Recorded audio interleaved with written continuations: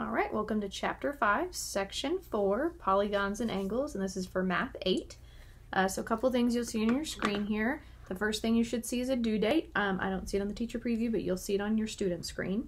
The second piece here is attempts. So you always have unlimited attempts on homework, tests, and quizzes, so you can come in and try them as many times as you would like. Number of questions. This one in particular for this assignment has 4 questions. Grading policy is always the best score, so whichever attempt is the best one is the one you keep. Partial credits enabled, so if you answer 1 of 4 questions correctly, you get credit for the 1 question, or however many you answered correctly. So please remember, once you start your homework, you must finish it before you can work on anything else. What that statement means is once I click Start, on the student screen, down in the bottom right corner here, you will see a Submit Assignment button. You have to click that button before you leave this screen, so don't just close the screen or close your computer. Make sure you click that button. You want to make sure that anything you've been working on, you've typed in and you've clicked check, and you have a green check mark up here for it, so it will save your place. As long as you have a green check mark, you do not have to repeat it. If you haven't gone that far, then it's going to have you repeat that, or if you have a red X, it's going to have you try that again. Clicking the submit button does 2 things. Number 1, it stops the system from locking you out of everything. It assumes if you don't click that button, you want this attempt left open, and this is what you want to come back to. It won't let you open anything else, so don't do that. Number 2, it'll actually affect the grade book, so it shows your teacher what you've been working on. Until you click the submit assignment button, it's kind of like it's on pause. So just get in a good habit, always click that button. The other 3 things we have on the side here, there's explanation. This will explain the exact problem you're looking at, so you're going to lose your question attempt because it's not going to give you the solution and then let you come type it in. Sorry, that's not how this works. Example shows you an example of something very similar to what you're looking at, and shows you exactly kind of how to work that out, what to do, and then you can close this. You can open another example if you would like. You can also message your teacher directly from the screen. It won't let me do it because I'm in the teacher preview, but for you, it'll open up what looks like an email screen, and you can send a picture of this assignment right to your teacher and say, help, I don't know what to do. So for this one, what we want to look at, we've been talking about parallel lines. That's what we started with in section 1. And then we went to triangles in section 3. So section 2 is a little bit more about proofs using parallel lines. And section 3 was about triangles. So now we're going to kind of add some of these pieces together, and we're going to have polygons and angles. So polygon is many sides. Poly means many, gon means sides. So many sides. So polygons and angles. So in this case, we still have a triangle with kind of extended lines going through it. And what we want to do is we want to figure out what is x. It just says find x. So we need to somehow bring a total down to this piece here. So I'm going to go ahead and do my best really quick. I'm just going to draw this. If you have a picture, that's great. If not, definitely suggest just draw it real quick. It does not need to be perfect. It just needs to be something that we can throw some labels on. We can kind of draw on a little bit here. So there we go. I have my diagram drawn. Again, not perfect, but good enough.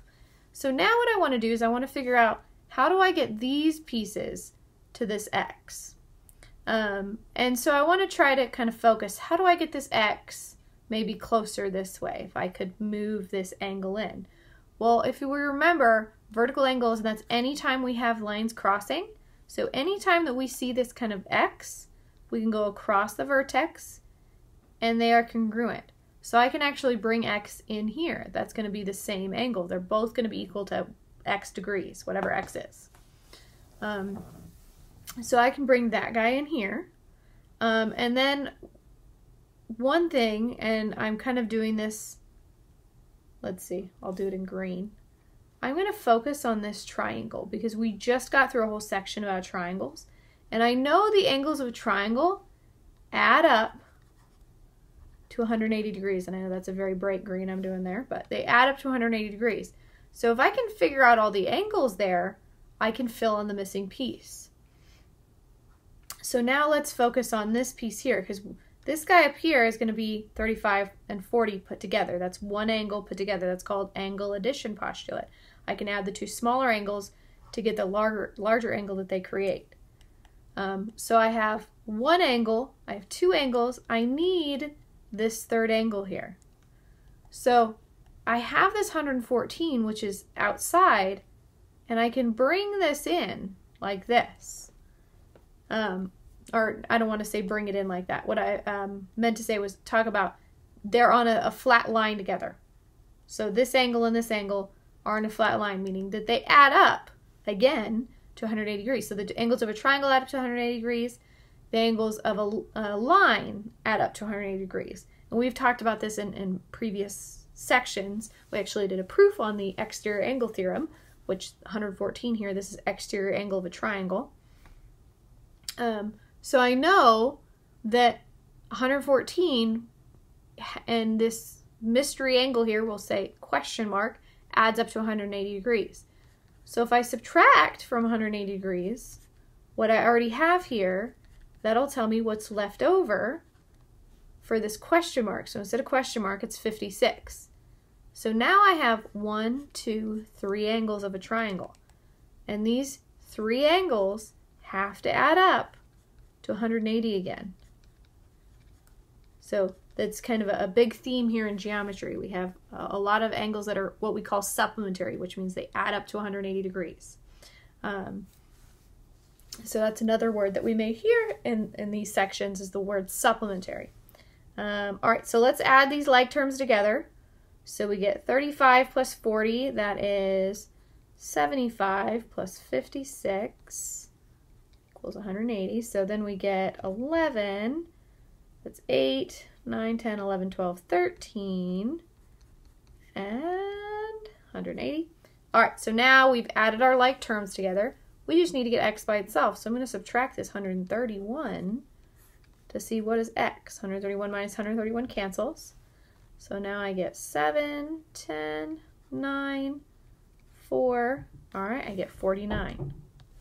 And again, I know I'm going a little bit fast through this one. We've already spent a couple sections learning about the triangle angle sum theorem, the exterior angle theorem, linear angles. So these are things that we were learning about in previous sections. If you're still confused about those, I would definitely go back to those, section 1 and 3 videos and rewatch them, kind of see how they built up, because now we're using them all together. So it's definitely getting a little bit bigger as far as, we need to understand a bit more here. So if this wasn't 100% clear as far as, how did I get 180 here? How did I get 180 for the triangle? That has to do with previous theorems that we learned.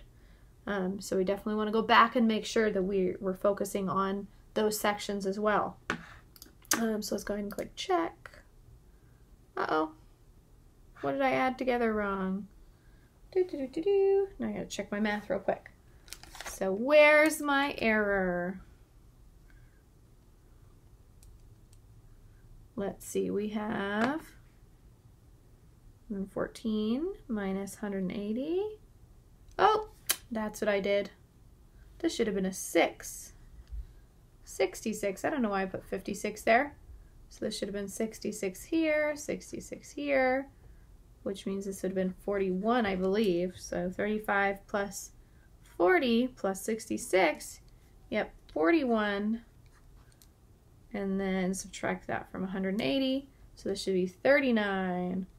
Do mistakes happen to everybody? Of course they do. You just go back and you try again. Sometimes it's easy to identify. You just have to go back and check your math. Where did I go wrong? Stuff happens. All right, so now, this is a little bit more like a polygon, what we would call a polygon. It's a quadrilateral, meaning that it's 4 sides. But a polygon just means many sides. So we have 106, 117, and 55.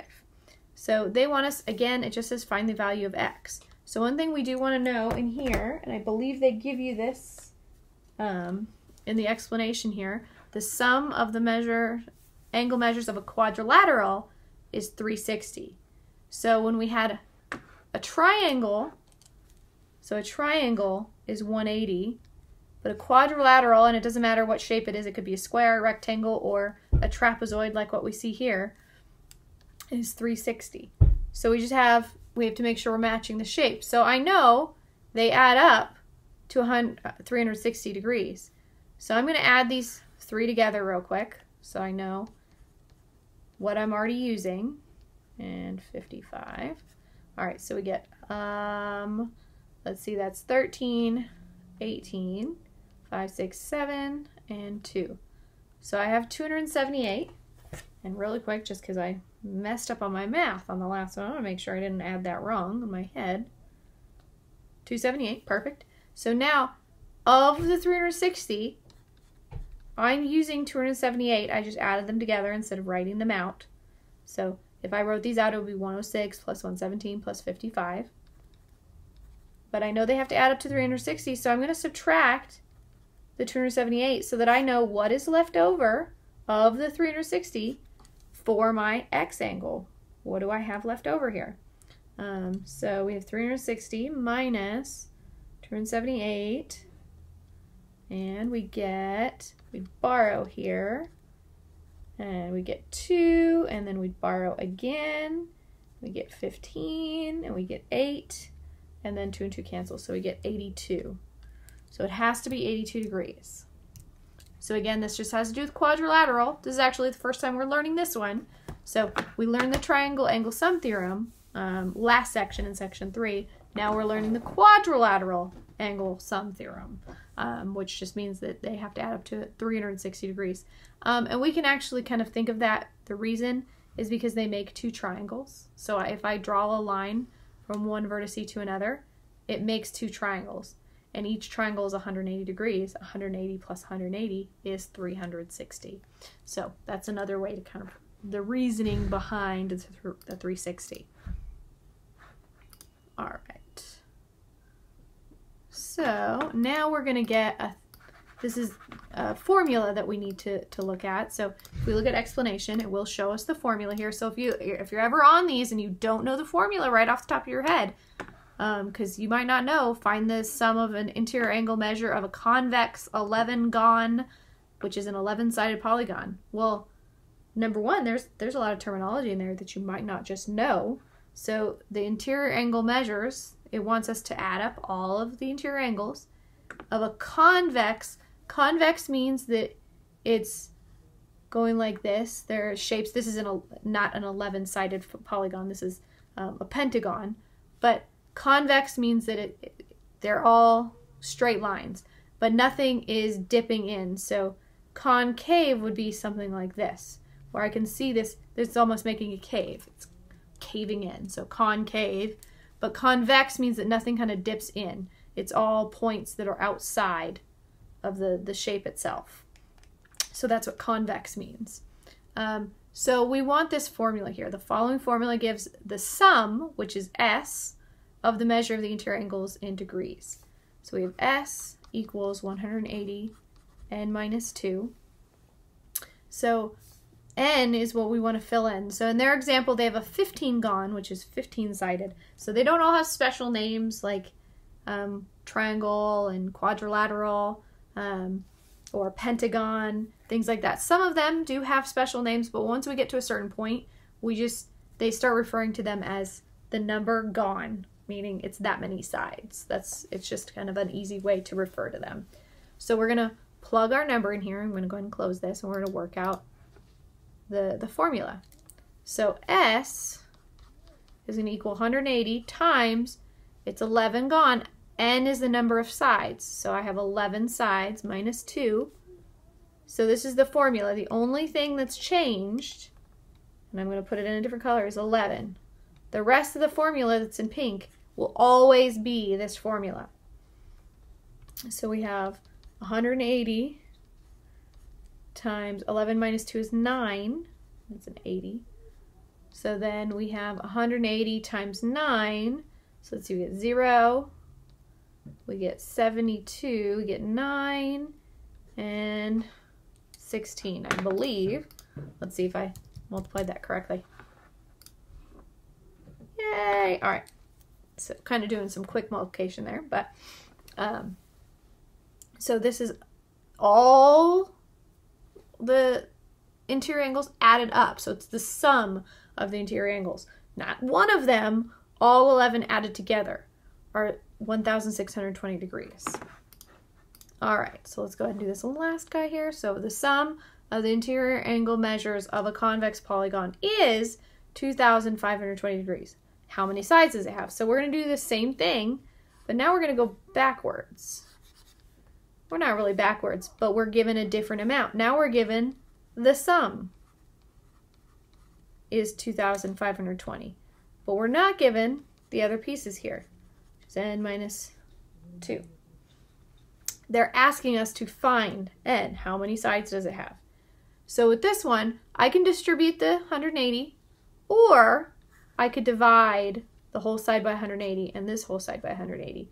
So distributing the 180 would get rid of the parentheses, but I can also do this division here, which will also get rid of this piece here. And they do give us a calculator on this one, so we can actually do this on the screen here. So 2520 divided by 180 equals, look at that, it's nice and even. So the only time that that's kind of not the best is when we don't end up with a nice integer like that. We end up with a decimal. I was pretty confident we were going to end up with an integer though. So now all we have on this side is the n minus 2. So I just have to add 2 and go 16 equals n. Negative 2 plus 2 cancels out. So it was a 16 gone, or 16 sides. Check. All right, so that was section 4. I will see you in section 5.